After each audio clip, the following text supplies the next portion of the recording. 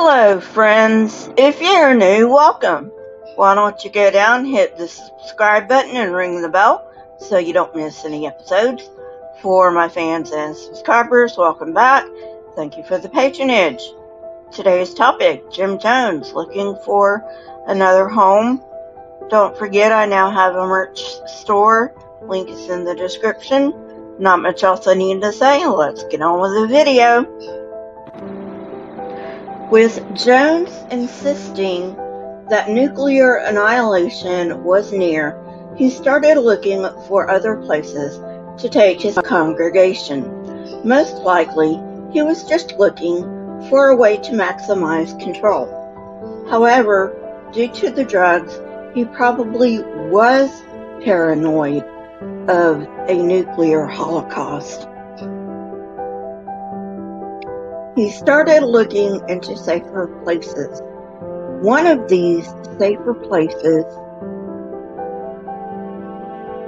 enunciated by Esquire magazine, was Belo Horizonte, Brazil.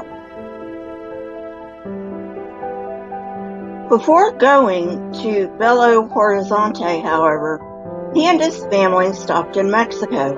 Archie I. James met him there and reported that Winberg was changing the nature of the sermons. While Jones focused on social issues, Winberg emphasized Bible-based preaching. Jones had always wanted to limit outside influence, but he was in a quandary. I. James reported that Winberg was plotting to take over leadership, and Jones should come home immediately. However, Jones needed his people to think that he had their best interests at heart.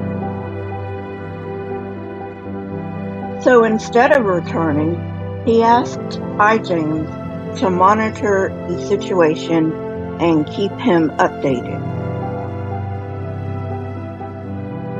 When they arrived, Marcelin was shocked at the non-modern way of life, as well as the poverty.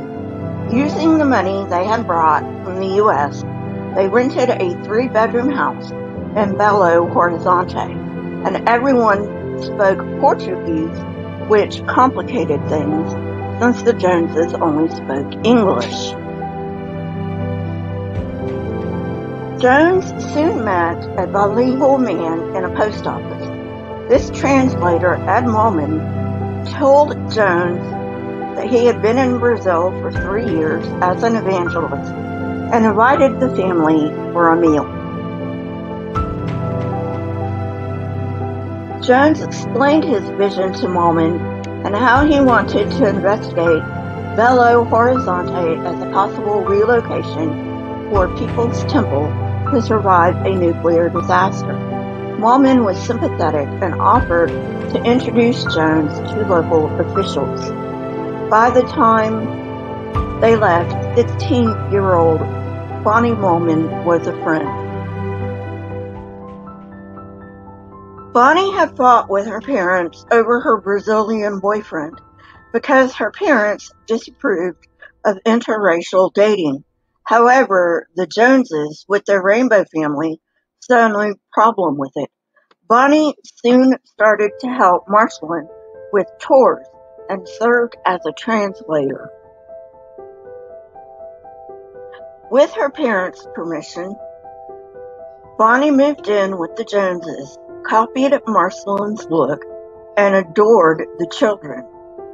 Like with other children, Jones gave Bonnie sex advice, but she wasn't uncomfortable with this sex talk.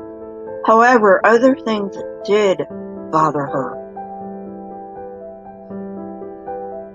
For instance, she noticed that even though Jim claimed to be a missionary, he had no Bibles in the house. Additionally, the family did not pray before meals, but when Bonnie offered to pray, they did not object. So apparently, they didn't have anything against prayer, they just didn't pray. Jones became frustrated. Establishing free food and clothing programs was out of the question because he did not have the money. He had planned on receiving stipends from the church, but none of them came. The temple was in trouble. People joined and stayed in the temple for one of two reasons. They either liked the socialist principles it espoused, or they believed in Jim and wanted to be part of a church that he led. With Jones in Brazil and Wittenberg reverting to the Bible, neither reason was valid anymore. Because of this, people were leaving in greater numbers, which meant that Sunday offerings were reduced at the same time that there was no income from Jones's circuit work, and profits from the nursing homes weren't enough because people paid only what they could afford. Jones and his family had to live on what he earned at part-time jobs and occasional donations. Jones spent much of his free time trying to hold the temple together from Brazil, raining letters of encouragement onto his associate pastors, Wittenberg and I. James. He did have to be careful with Wittenberg, though, so Wittenberg would not rebel and take the rest of the congregation with him. To this end, Jones simply encouraged the associate pastors to follow his example and, of course, send money because at this point the Joneses were really hurting. In order to establish a new home for People's Temple in Belo Horizonte, Jones had to build the same progressive reputation there as he had in Indianapolis. That way, when temple members arrived, they would become a part of an already established, prominent church. Jones also stayed in contact with members, encouraging them to write their true pastor and ask him anything they wanted. They asked him what they should do in Indianapolis, to which he replied that they should continue to support the programs he had established. Also at this time, he instituted a spy system. At this time, world events gave Jones an advantage. While freedom marches in America erupted in violence, spy planes indicated that the Soviets were building a missile site in Cuba. For 13 days, the world was on the brink of disaster. Then the Soviets agreed to abandon the site if America removed its missiles from Turkey. This only served to make Jones's prophecy seem more valid to temple members, and they wondered when he would send for them. However, Jones and his family were preparing to leave Belo Horizonte. Without money, they could not set up social programs in this area that they had set up in Indianapolis. Jones didn't give up on Brazil, though. He and his family moved to Rio de Janeiro, where Jim got a job teaching English at an American school. There, he and Marceline cared for the poor, particularly volunteering in orphanages. As in Belo Horizonte, he was only one of many Christian missionaries. Some of these Christian missionaries represented well-financed organizations.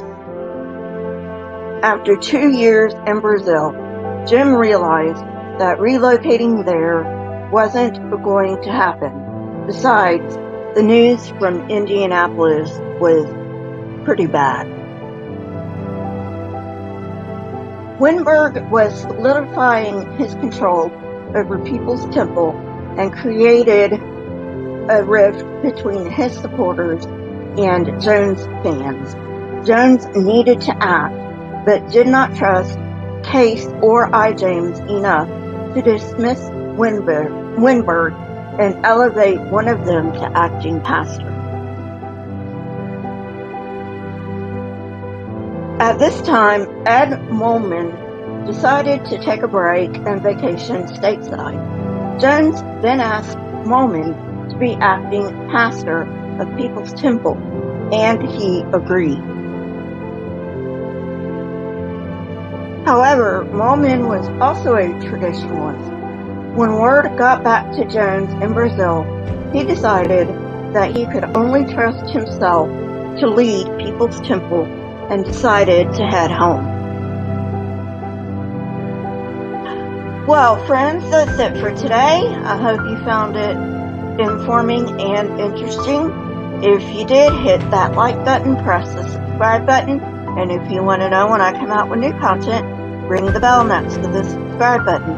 My Twitter, Discord, email, PayPal, and website links are in the description, along with the source I used for this video. I have a new merch store, so check that out. It's on my website if you want to. Also, please leave comments in the comment section. Not only do I love hearing from you, but it also triggers YouTube algorithm. And don't forget, I will be implementing a comment of the week on my live streams. So if you want to get picked, comment. Keep learning and searching for truth. Here are a few videos from my library. If you have not watched them yet, go ahead and watch them and tell me what you think. Until next time, friends, stay safe and goodbye.